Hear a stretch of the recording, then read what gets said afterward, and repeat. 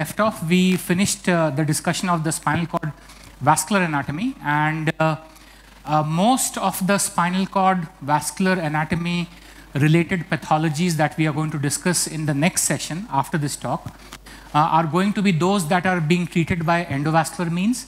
And then we have a lecture on surgical treatment of these disorders as well.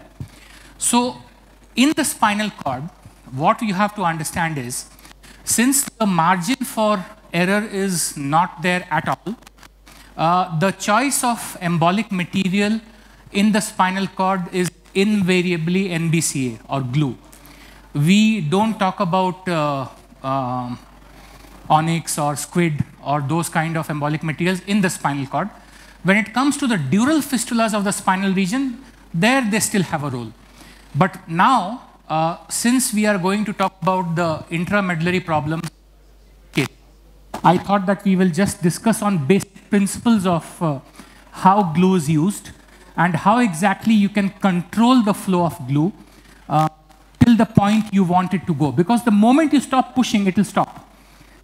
Onyx is not like that. You push it to stop, it continues to flow. But glue, the moment you don't give any more pressure, it will stop immediately. So you can deposit it in a very specific, predefined area of the vasculature. So from there, let us start the discussion. Can I have my slides, please? Yeah.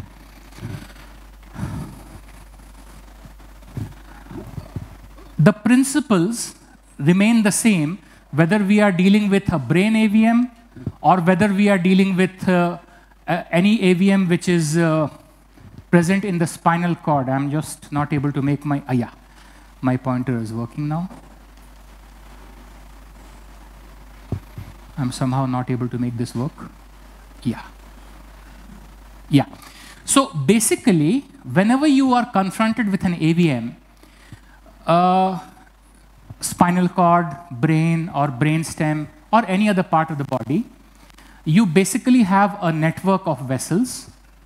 And the aim at the end of embolization is to exclude the network of these vessels completely from the circulation and make sure that none of the surrounding arterial zones, none of the surrounding arterial vessels are involved. They are all kept patent. So this is basically the aim of embolization, even in the spinal cord. And whenever you are talking about embolization, you basically have three variables.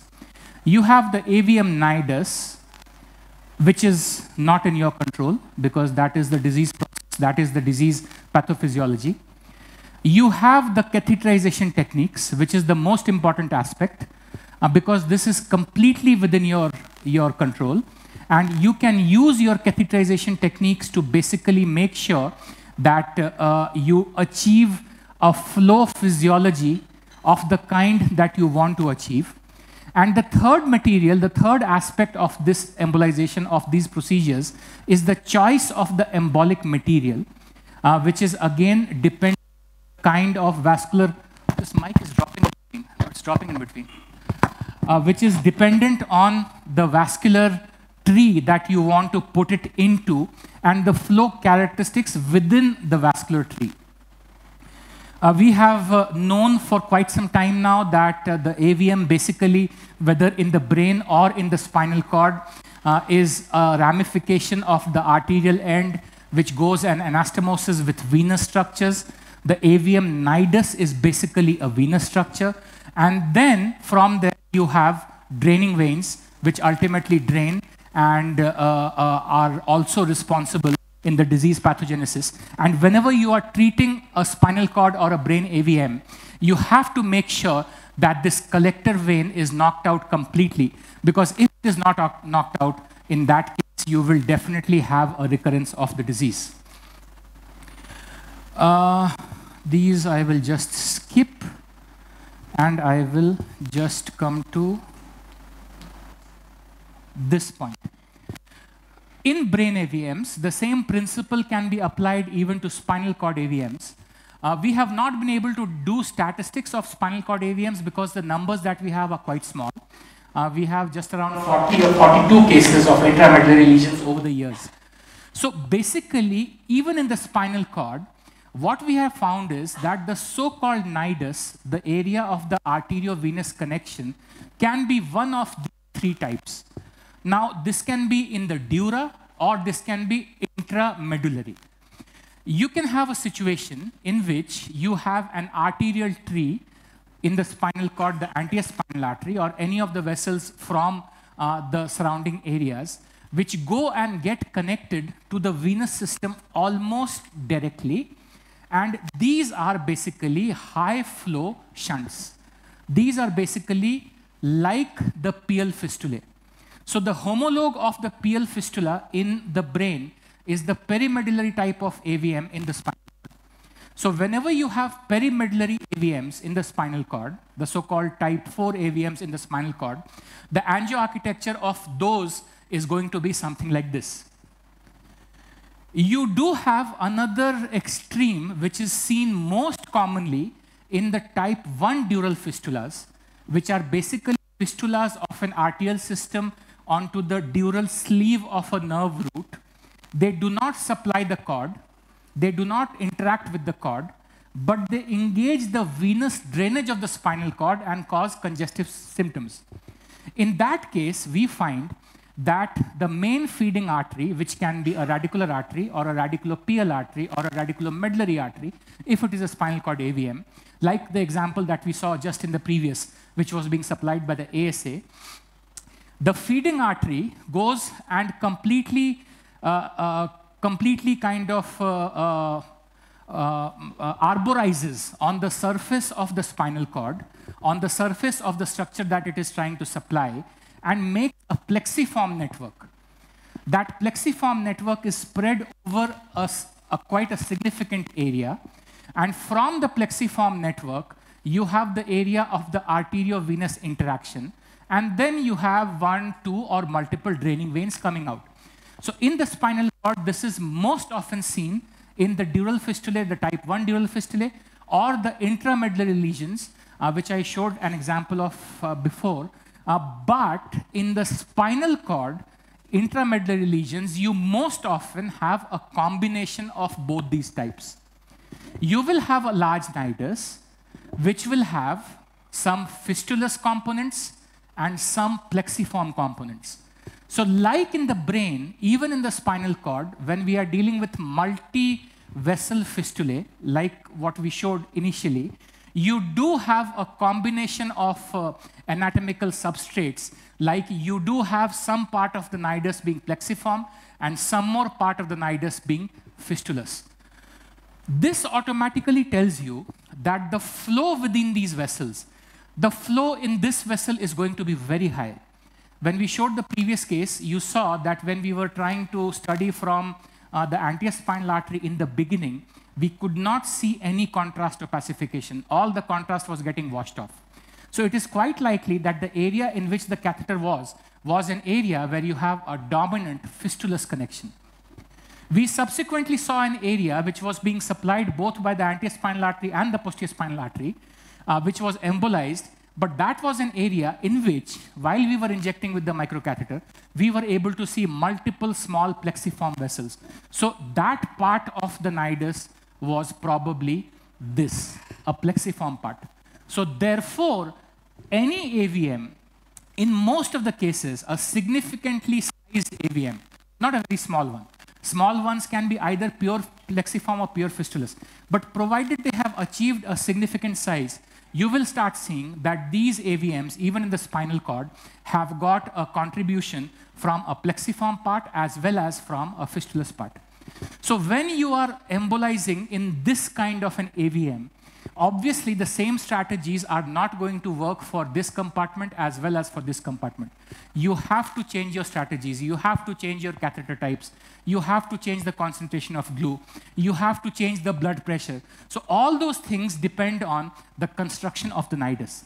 So construction of the nidus is not something that you can change, but you can use it to your advantage while planning a curative embolization. I will skip this because we are not talking about brain AVMs. So I spoke about the nidus of the AVM. The second thing that we have to understand is how blood flows inside a particular vessel. Blood behaves like a Newtonian fluid. And when blood behaves like a Newtonian fluid, basically what happens is there is a certain amount of friction between the endothelium and the column of blood that is flowing inside the vessel.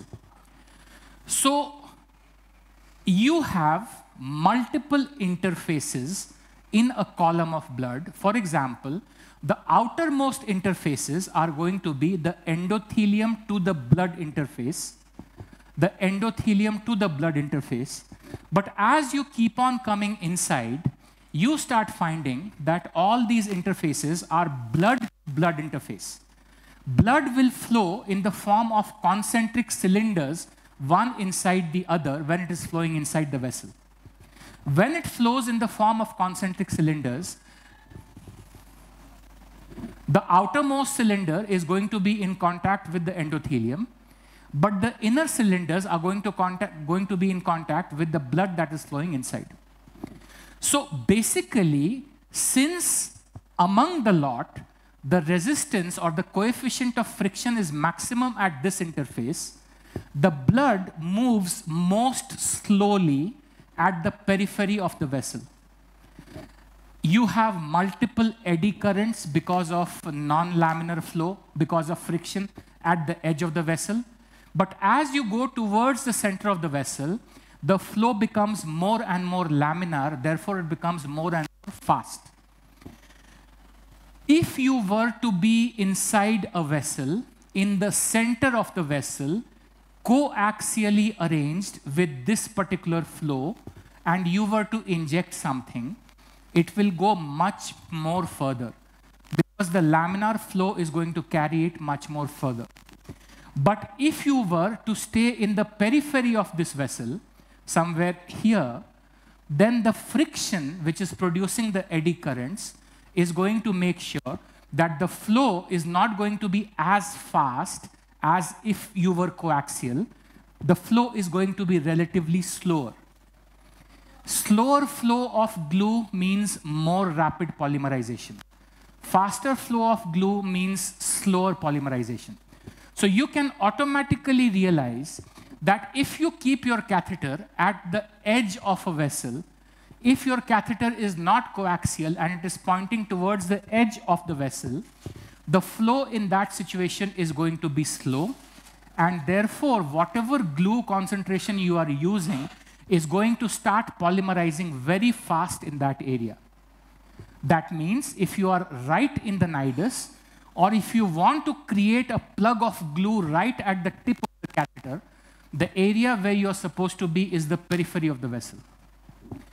But if you keep your catheter in the center and then inject, it is quite likely that it is going to go for a long distance before it starts polymerizing. So if you understand these principles, you might be in the nidus, you might be slightly away from the nidus, you may be in slow flow, you may be in fast flow. Whatever the situation is, you can create a situation in which the glue will behave exactly in the way that you want it to behave. Same thing we discussed. The flow at the periphery is more likely to be turbulent. The flow at the center is more likely to be laminar. Therefore, at the periphery, glue will polymerize right here. At the center, the glue will go for a longer distance. Another important thing, when we use NBCA, when we use glue, glue is not radio opaque, so we have to use some kind of a medium to make it radio opaque. The most often medium that we use is a non-ionic medium, because the moment you have ions, the glue will start polymerizing. So the ideal thing is something called as lipiodol, that is linseed oil. It has a very, very low coefficient of friction. So what you have to understand while injecting glue is that a mixture of glue and lipiodol is less viscous when compared to contrast in the same territory. So if you have done some injection with your hand pressure, and you have fixed in your mind that this much amount of pressure is needed for the contrast to opacify the entire nidus, the pressure required for glue with lipiodol will be lesser. So you have to realize that, I mean, there's no way of quantifying this. If you press hard, your entire nidus is opacifying. If you press slowly, only half the nidus is opacifying. But if you use the same pressure for injecting glue, it will opacify much more. So when you are working with glue, you have to be sure and you have to remember that the pressure that you're going to apply while injecting glue is going to be maybe 50% of what you use while injecting contact. So that is one important thing. Glue polymerization also, contrary to what people think, we say that glue polymerizes within seconds. That is correct. The polymerization process does not get completed within seconds. There are 3 phases of glue polymerization. You have the hyperacute phase, which occurs in 5 to 30 seconds, in which you start having a glue cast. And then subsequently, as time passes, you have a secondary and a tertiary phase of glue polymerization in which the cast becomes completely solid. For example, in the beginning, when we inject glue, and this is an ultrastructure of a glue cast from a vessel in a porcine model, what this shows is in between the glue casts, you have multiple gaps, you have multiple holes. So it is basically like a lattice. But as time progresses, as RBCs get deposited, as fibrin gets deposited, this entire glue cast over a period of time starts becoming more and more solid, which can be 10 minutes up to half an hour.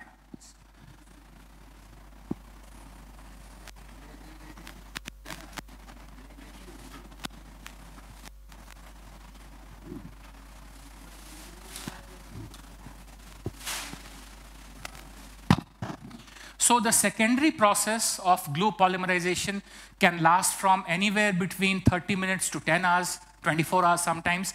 And then there is a tertiary process in which the entire fibrin glue network becomes completely solidified.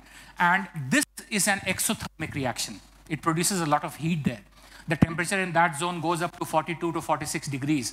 So basically some amount of heat-induced necrosis of the vessel in which the glue has been put also takes place. So remember, when you are doing embolization with glue, and at the end of your embolization, you find that you have a 5% or a 10% remnant, no need to go after it. Because whatever you are seeing immediately at the end of embolization, this is going to proceed. Maybe you can bring the patient back after a period of 2 months or 3 months and then check again whether you need to do something or not.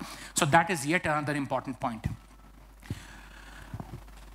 When we have decided what kind of nidus we are dealing with, is it purely a plexiform type, like for example in a dural fistula, or is it a mixed type, for example in a spinal intramedullary AVM, or if it is almost like a AV fistula, direct single hole fistula, like what you see in perimedullary spinal cord AVMs, we have to decide what is the concentration of glue that we are going to use. What we have to remember is whenever it is plexiform, whenever the situation is plexiform like this, like the top one that you are seeing here, we need to have an embolic material which is relatively dilute, because we will keep our microcatheter somewhere here at this area, and then from here we will try and penetrate distally into the vascular tree. We will try to take out all these channels before entering into the venous system. So in this case, the glue should not polymerize immediately. Ideally, you are supposed to be in a coaxial kind of orientation inside the vessel with your catheter. And you are going to use a glue concentration, which is somewhere in the zone of maybe 17 to 33%. Very, very dilute. If it is more, if you see that the flow is more and the vessels are larger, you will go up to 29, 30%. If the flow is lesser and you are having good amount of stagnation because of wedging, you will use 70 to 20%. The moment you come to this situation, obviously a single solution is not going to fit you. So when in a complex, multi-compartmental, multi-physiology AVM kind of situation, if you have catheterized the plexiform part, the principles will be as if you were embolizing a plexiform AVM.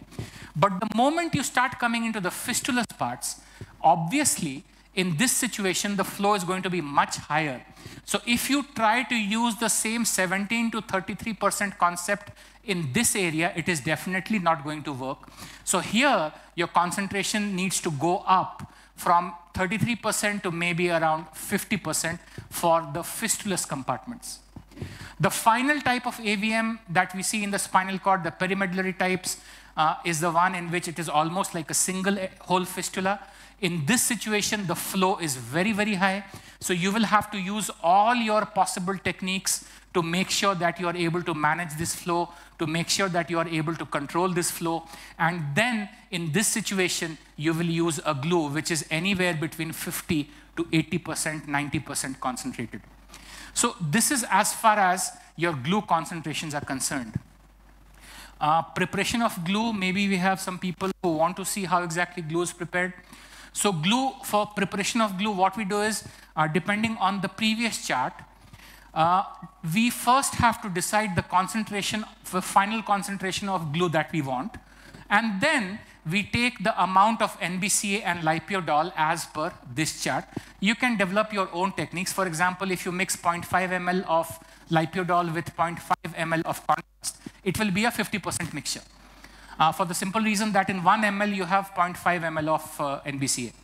I use this table, and with this table, 0.1 ml of NBCA with 1 ml of lipiodol gives you a 9%, and then you go to 1 ml plus 1 ml, which gives you a 50%, and then you start coming down, in which you have 1 ml of NBCA and 0.1 ml or 0.2 ml of lipiodol, which gives you 83 to 90% concentration in the final mixture.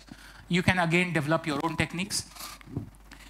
Glue preparation has to be done in, ideally in a stainless steel container which does not have any water, any moisture, or anything which can give a positive charge.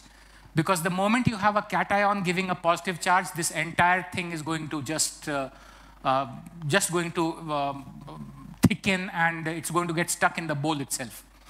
Then, depending on how much concentration of glue has to be needed, we take typically 1 ml of each. I prepare with 1 ml of each, and then depending on what I need for the particular case, I mix it with a stainless steel spatula, and then we keep the mixture away from the area of water or saline, because even normal saline, the cation is enough to start polymerizing the glue at the hub of the syringe. Then what we do is we have to flush the entire catheter system with a non-ionic fluid, so we use 5% dextrose. With 5% dextrose, 3 or 4 syringes, we wash off the entire catheter. We try to wash off as much of the glue from the nidus as possible. And most important, what you have to remember is, you have to wash the hub of the microcatheter properly with 5% dextrose, because that is where the glue is going to come into contact with the cation, if there is any. So wash everything, and then you are ready to go. You can start injecting. Maybe less. Let me see. Let me see how much I used. I mean, this is just for illustration. So that is 1 ml of lipiodol, 1 full ml. And I think I used half ml of glue. Let me see.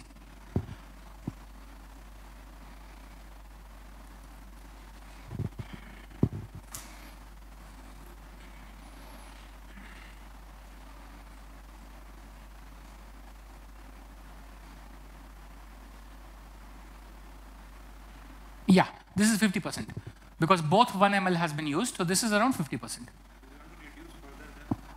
See, I mean, this is exact 50-50% mixture, so it is 50%. You don't try to adjust the concentration on this. You do it in the beginning itself, because you will not know what is happening. Sometimes we do that. कि थोड़ा सा है तो उसमें और थोड़ा सा लाइपियोडॉल डाल देते हैं, but you won't know what concentration it is. So if you want to be really precise, use the chat. Then, once the glue is prepared, as I mentioned, you can have 4 different catheter positions. You can have a catheter position in which your microcatheter is coaxial, but it is not wedged. It can be eccentric and not wedged. It can be coaxial and wedged. It can be distal and eccentric and wedged. So what I'm trying to say is, if you use this particular situation, in this particular situation, you use a dilute glue when you are not exactly into the nidus. Maybe you have one last curve of the vessel which was left, which you could not take, but you still are coaxial, but you're not wedged. That means the moment you inject the contrast washes off. The contrast does not get stuck in the nidus. If you are wedged, the moment you push, contrast will go. The moment you stop pushing, the contrast will stay in the nidus. That means there is no flow around the microcatheter which can take the blood further, which can take the contrast further. So in this case, you release a puff of contrast and you realize that the contrast is washing off. The AVM nidus is almost there, but you can inject from here also because you don't have any important branches coming off from this area. So in this situation, make sure that you put your wire inside the microcatheter, torque it a couple of times so that if it is stuck in one of the walls, it rotates and it comes off from there. And then from here, up to a 30% glue, you can do a long, gentle injection, and you can allow the flow to take the glue up to its target. So that can be done in this situation. Supposing at this area, again, you are not able to take this last bit of the artery. You are not able to negotiate this last bit of the artery, but you have a huge fistula sitting right at the end of this artery over here. In that situation, what you have to do is, you have to keep your catheter eccentric. You have to wedge it. You try to wedge it, but it is not getting wedged. So at the same time, the flow is so high that whatever glue you are going to deposit there is going to get washed off. So what you're going to do is, you're going to use the eddy currents at the edge of the vessel to make sure that as you inject your glue here, that glue starts polymerizing, starts making a thick cast, and then from here, the cast migrates further. This is a very, very ideal situation in which you want to take out the entire AVM with just one injection. For illustrative purposes, I have drawn a double-tipped microcatheter here. Because most of the flow, all the flow-guided catheters are 1.5 French or lesser. So if the vessel is slightly larger than 1.5 French, these catheters are not going to wedge. For wedging, you need a more bulky microcatheter, that is a 2.1 or a 2.7 French microcatheter. So in certain cases of AVMs, we take these bulky catheters so that the diameter of the catheter is equal to the diameter of the vessel. And at that time, when you wedge this catheter into the AVM, you have no flow going around the catheter. You have complete flow control. And then depending on the nature of the AVM nidus, you can take long injections without any reflux. So this is again something that we do very often. Again, this is the fourth condition, is a variation of this, in which you are eccentric and you are wedged. This is the best case scenario for a large PL-AV fistula or a perimedullary AVM, in which you have complete flow control in a very high flow situation. You can use a 50, 60, 70, or 80% concentrated glue. You can do one injection, and you can finish off the entire AVM in one injection. A word of caution, at some stage, for example, this was a very complex AVM. This was a thalamic AVM, and you can see that we are in the posterior choroidal artery. In the posterior choroidal artery, we have negotiated a double-tipped microcatheter. We have wedged. So we thought that with this wedging, we will be able to inject a dilute glue and we will be able to fill this nidus completely. But see what happens when we start injecting the glue. When we start injecting, this was a 10 or a 15% glue. The glue does not polymerize at all. You can see that now the black thing that is coming out, that is glue there. And you will see as we are injecting, you can see this, the glue is getting washed off. The glue is getting washed off completely. So a 10 to 15% glue most often does not work. So in clinical practice, if you want to use glue, it is 20% or more. Less than 20% glue does not polymerize very well unless you have a complete flow stagnation and you have maybe around 3-4 minutes to let the glue be there, and so that it can polymerize and form a cast. Okay, so let us see some cases now. Illustrative cases are of brain AVMs, but in the next session when we are showing cases, we will show you spinal cord AVMs also. What do you need for the previous case? For, that's done, that case is there. Then again recatheterized and used a higher concentration of glue. Because 15% of glue, I could have left it there also. I could have left the catheter there, it wouldn't have gotten stuck. I could have just pushed some saline, but force of habit, you inject and then you remove the catheter. So they again recatheterized. Okay, so just a few cases. Yeah, this is, just imagine, you have to just make a stronger imagination. Let us say this is an AVM in the spinal cord. This is an AVM which is showing you multiple types of flow characteristics within the nidus. For example, this is the first compartment that has been catheterized that is showing you a very, very plexiform structure. This is a second compartment which is again showing you a very, very plexiform structure. But this is the third compartment where you do not see any plexiform structure which is appearing, and the glue is getting washed off very fast. So that means this compartment is a compartment which is predominantly fistulous. This compartment is plexiform. This compartment is plexiform. So what do? First of all, we take off these two plexiform compartments with relatively less concentrated glue, maybe 30%, maybe 25%. And then at the end, we go into this compartment and use a very high concentration of glue to take out the fistula.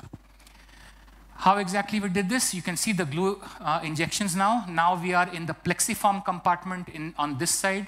You will see when the glue starts coming out, the glue will fill all the nooks and crannies of this particular compartment. You can see those small, tiny black things going up.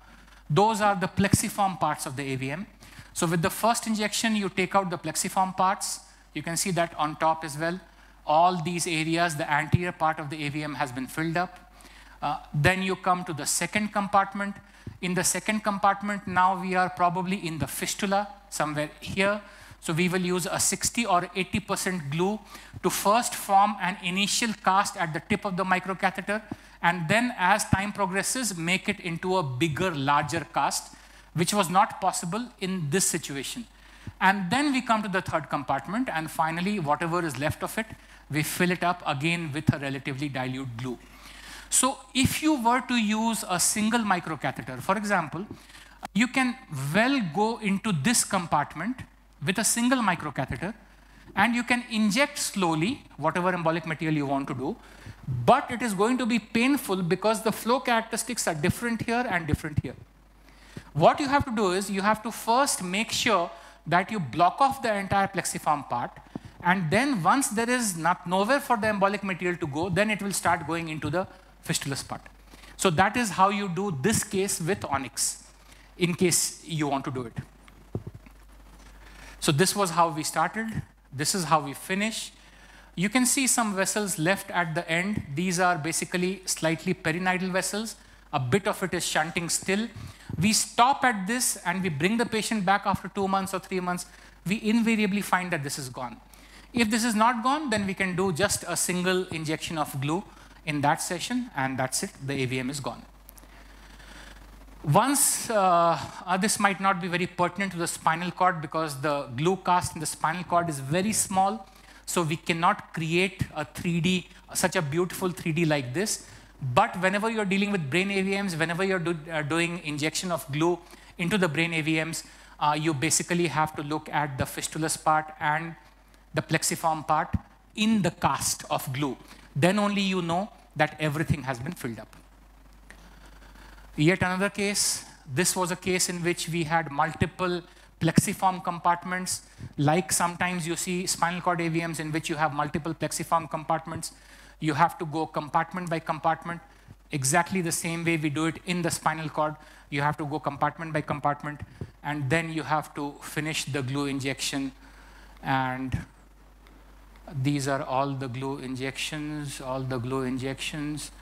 And then at the end of the procedure, that is the AVM, and this is what you are left with. So this is important in the brain, but it is all the more important in the spinal cord. Let me show you one more case, because this will be again pertinent to spinal cord AVM embolization. Whenever you have a fistula, whenever you have a perimedullary fistula, or whenever you have a PL fistula, the situation in which you have very, very high flow. This is a 1-year-old child. He had a fistula. He had a huge, very high fistula. You can see that is the venous receptacle. That's a huge venous sac. The patient had hydrocephalus. What we do is we put the microcatheter. Now this is a flow which is coaxial. Now when the flow is coaxial, everything is getting washed off. So in this patient, we used multiple techniques. What we did is we fixed or we wedged this catheter onto the edge of the arterial territory. We also used rapid cardiac pacing. We paced this, so we got maybe a 2-second benefit with rapid cardiac pacing, and that was enough for us to create a glue cast in this patient. You can see the injection happening. Yeah, that is the position of the microcatheter, and this is going to be the glue injection. The first couple of droplets of glue just flew off, but then we were used to use the peripheral position, this position, to create a big blob of glue here, which was just extending into the venous receptacle. You can see this is a rebar 27. This is a 2.7 French microcatheter. This is a huge microcatheter, the biggest microcatheter that we have. This was used previously to deploy pipelines. So we used a 2.7 French microcatheter to create this kind of a glue cast, and at the end of embolization, the entire thing is gone. So these are basically the principles. This is again a case of callosal AVM. This case we will be showing in detail tomorrow, so I will skip it now. And that's the glue cast. Yeah, so most important is just at the end of embolization, if possible, look at the glue cast, look at the super selective injections, and try to make sure that your glue cast is exactly a replica of the nidus of the AVM, and it has not gone into any inadvertent spaces. Not that you can do anything about it, but at least you'll know what happened, what went wrong. So I think with this, I'll stop here. And these are cases that we can show in some workshops. And yeah, this was the case. This was the case again. The same thalamic AVM, again repeat catheterization, again with a double-tip microcatheter, this time with a much more concentrated glue. So we were able to take out the entire venous system completely in this. So I think I'll stop here. And Injecting glue, Rahul, what syringe do you use? 3 cc lower lock. 3 cc, plastic. Because initially, that's a very interesting story. Initially, I was using the 1 cc lower lock syringe from Medtronic. Now, what had happened is, Medtronic वाले हैं क्या कोई? Medtronic वाले नहीं हैं? हाँ, बुला के लाओ. What had happened is, one of their clerks had added an extra 0 in the price. So I got a box of 100 syringes for 1 lakh, which was supposed to be for 10,000. Medtronic आ गया. At one stage, मैं बता रहा हूँ, तुम्हारा जो 1 cc का syringe होता था lower lock वाला, उसका तुम लोगों ने एक एक्स्ट्रा 0 लगा दिया था उसके प्राइस में. By mistake. हाँ, तो वापस तो नहीं किया ना मेरा. Exactly. लेकिन पैसे तो रख लिए ना मेरे. So anyway, that's how we started off. I got some 100 syringes from them, and that went on for quite some time. By that time, they stopped marketing it. So we were getting 1 ml plastic lower lock syringes in the local market. Nothing happens. I mean, people say that glue and syringes, they don't, but nothing happens with glue because you're going to use it immediately. If you leave it, it's going to be a problem. But if you then the 1 cc also went out of market. So now, and then it's very difficult to readjust your mental pressure because you're used to one particular thing. So we asked them which lure lock you've been selling for the last 20 years and you will continue to sell for the next 20 years. They said 3 ml. So now we use 3 ml. The medallion 1 cc lure lock is available. I mean, now I'm adjusted. I'm very happy with my local 10 rupee syringe. So that is a 3 cc lure lock syringe. Because lure lock syringe is very important during the removal of the catheter. With one hand, you can do it. Otherwise, if it's not a lure lock, you pull it, it gets disconnected. So with the lure lock is not for injecting. It is for removing the catheter, especially when you're using very high concentrations. So I think we'll stop here. And if there are any questions on glue injection, yeah, Dr. Yanish. Yeah, a couple of questions. Microphone, please. How far would you like the glue to go in each kind of situation, like the fistula? That depends basically on the stage of embolization that you are in. If you are in a situation where one injection is going to cure the fistula, then you would want it to enter into the venous system, like it is doing somewhere here. You can see that is going into the venous system. Okay. But if you are in a multi-compartmental situation where you know that you're going to take 5 or 4 catheterizations, then you do not want it to enter the venous system. Because the moment you close the venous system and you have multiple open arteries on the top, it can bleed on the table. So the idea is to take the vein in the end. If the first injection is the last injection, you take it in that only. So always the aim is to penetrate as deep as possible. Whether you go in the vein or not, that's a different story. My second question is, do you have any experience with a balloon to control the flow in an extremely high flow? We've not found it necessary. With pacing and with all these techniques, we've not found it necessary, but a double lumen balloon can be used for both. Yeah. For example, that case which I did, that case could have been done, the PL fistula in the young child. Yeah.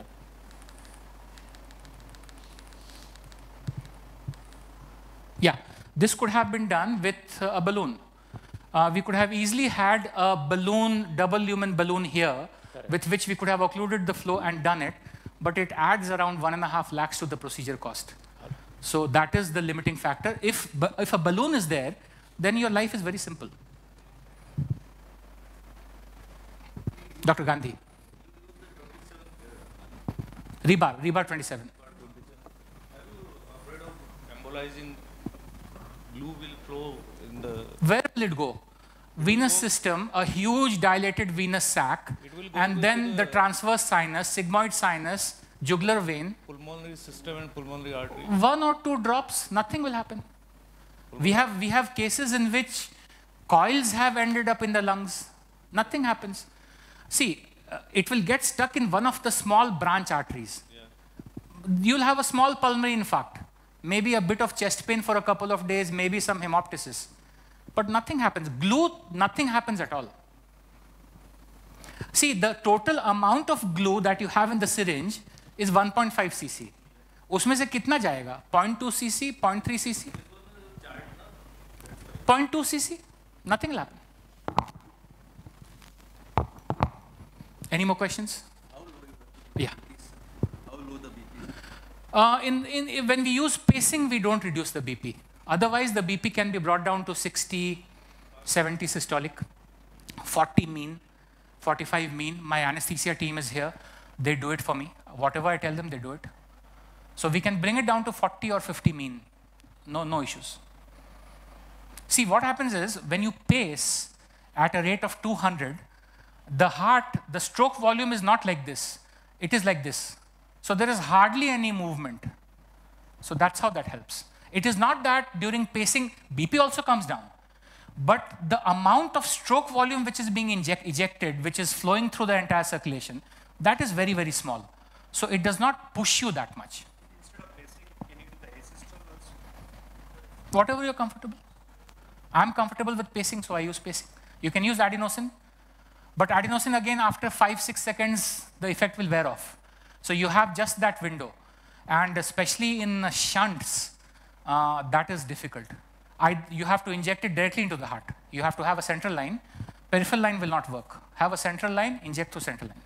Pacing your on-off is quite reliable. Yeah. Compared to adenosine. Yeah, exactly. You can time it according to yourself. And the more, see, adenosine, sometimes it produces asystole, which can go on for 4, 5, 6, 7, 10 seconds. And you have no backup because you don't have a pacing lead there. In that case, you have to keep the pacing pads on. So I personally feel pacing is more reliable. Dr. Deep.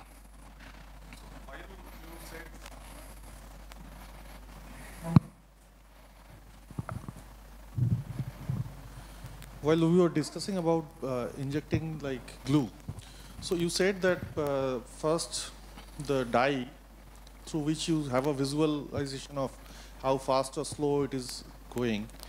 So that is a sort of viscosity, you know that you have that amount of dye, that concentration. So while you cannot equate that with your glue concentration or something, in between you are also using 5% dextrose. Yes. So there are 3 types of liquids which are used in a simultaneous fashion. Yes. So one is the dye through which you have your visualization. The second is dextrose through which you flush the catheter. And third comes the glue. So how does it, like the part where you are inside the catheter and not outside the catheter, so how do you mentally or you calibrate that? Because if you are using a higher concentration of glue, like too much of washout time for the dextrose might result in a crystallization inside. So like, can you just I don't know. This you will learn only by doing. This is not something that can be discussed or taught. What is very important is the first step is do a microcatheter run with contrast, by which you localize your anatomy. Then, when you start pushing dextrose, you will realize that when you start pushing dextrose, it is very stiff. But the moment the dextrose is out of the catheter, it becomes slower. It becomes faster. The resistance is much lesser. And glue is almost the same, like D5. Almost the same, maybe more slipperier.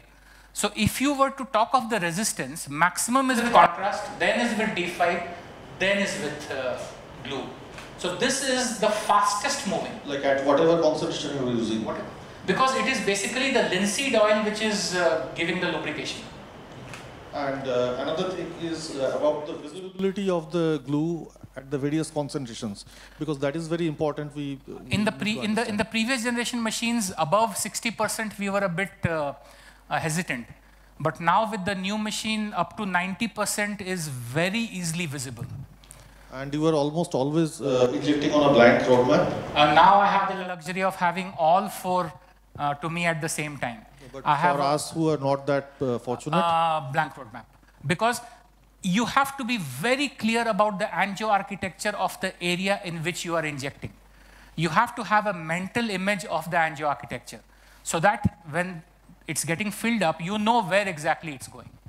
Otherwise, I will suggest do it on a conventional roadmap, because against a white roadmap, the black glue visibility is good. thank you. For the spinal dural fistula, one of the common problems with injecting glue is it's comes back. Because arteries, usually the radiculomeningeal artery are so thin, you want to penetrate your glue up to the foot of the vein, but most of the time it comes back. And how to avoid that? So that's the next lecture Dr. Srinivasan will tell us. That's good.